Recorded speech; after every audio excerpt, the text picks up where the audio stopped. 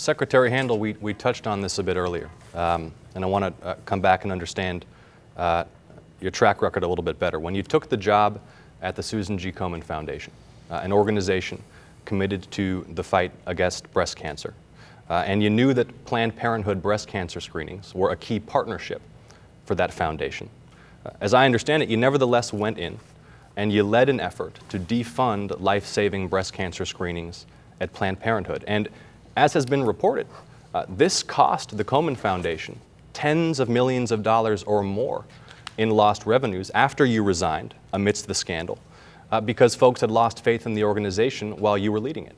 I suppose my question is, and again the question so many voters in the 6th District have is, if you were committed to going in and defunding breast cancer screenings at Planned Parenthood, why did you take the job in the first place?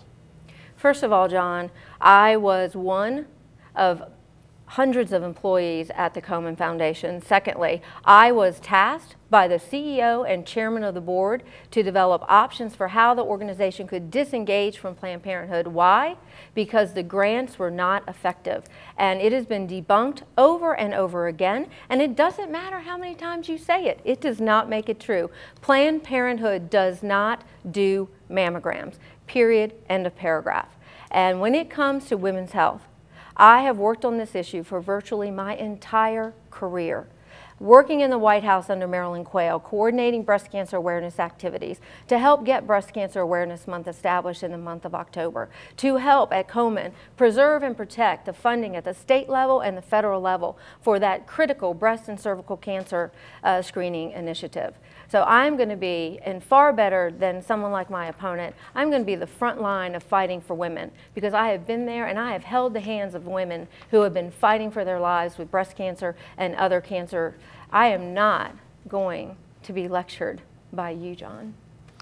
Ms. Handel, your opportunity for a question from Mr. Ossoff. Thank you. Thank you.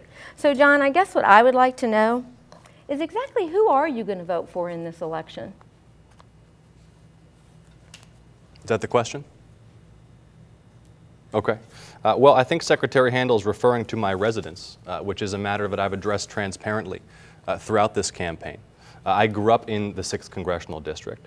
I was born and raised in Georgia, unlike Secretary Handel, who was born and raised in Washington, D.C. I live across from Emory University to support my fiancée while she finishes medical school. I'm proud to be supporting her career, even if I take a little bit of political heat for it. Secretary Handel, born and raised in Washington, D.C., seems to have spent much of her career determined to return. And it's typical of a career politician, I think, to focus on something like this rather than the matters of concern to the people of the 6th District. How are we going to attract more jobs and investment to this community? How are we going to make sure that young people who are getting educations for the jobs of the future in our tech sector are able to succeed and apply their talents here at home? These are the questions of concern to the voters of the 6th District. Actually, it is of concern to the people of the 6th District that you do not live in our community. And while I was born in Washington, D.C., I didn't get to pick where I was born. But the fact is, I've been in Georgia for almost as long as you've even been alive. You might live just 5 minutes outside of the district, but your values are nearly 3,000 miles away in San Francisco. And that's why so many of your contributions have come from liberals of California, New York, and Massachusetts. It's why you're supported by Nancy Pelosi. And folks, it matters. It's no wonder that my opponent didn't want to do the Atlanta Press Club debate. It was going to be aired on CNN, where all folks from around the country, all of his liberal supporters were going to see it, and the fake Jon Ossoff was going to collide with the real Jon Ossoff, who is a Nancy Pelosi-backed liberal.